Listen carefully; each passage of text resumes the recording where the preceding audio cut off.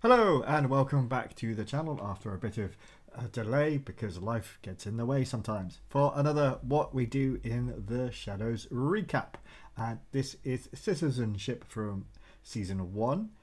We have Nadja looking after Jenna, who's become a vampire in the most adorable, klutziest way possible. So Nadja takes it upon herself to teach her the ways of vampirism.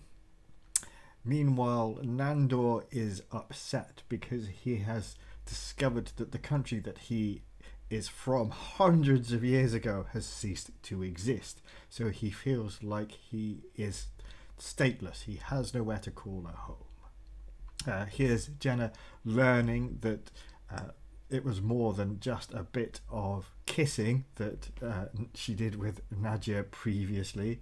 She slowly does eventually work it out because, bless her, she's not super quick on the uptake.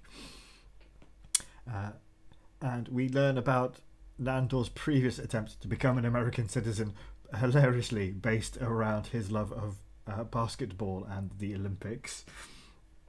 So it turns out that vampires in the world of What We Do in the Shadows all have a special skill. So Nadja is trying to find Jenna's, whilst Guillermo helps Nandor prepare for a citizenship test down at the immigration center.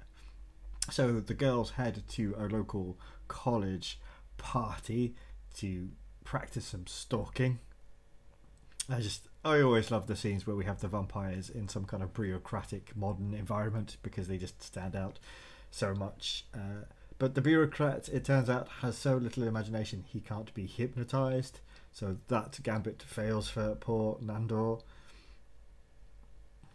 Sadly, in the end, he doesn't get his citizenship, but it is quite funny watching him try. And the reason why he fails ultimately is just full of imagination, and I love it.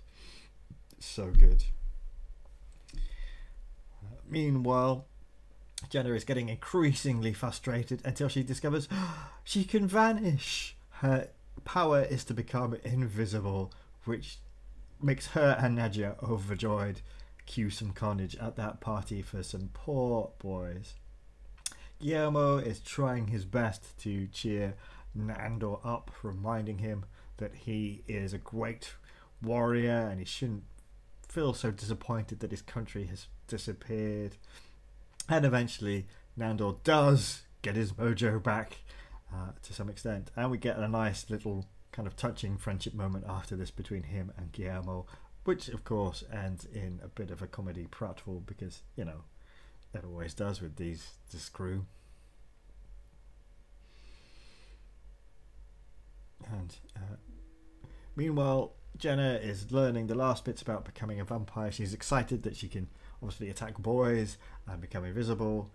Disappointed to learn that she won't see the sunset anymore, so she slights Blade and suggests that they put on some motorcycle helmets and watch the sunrise. But that does not go entirely according to plan, and it's an attempt that is soon aborted. And yeah, that is Season 1's Citizenship. A little bit of a placeholder after the climax of the trial, but still, as always with the show, it's fantastically fun.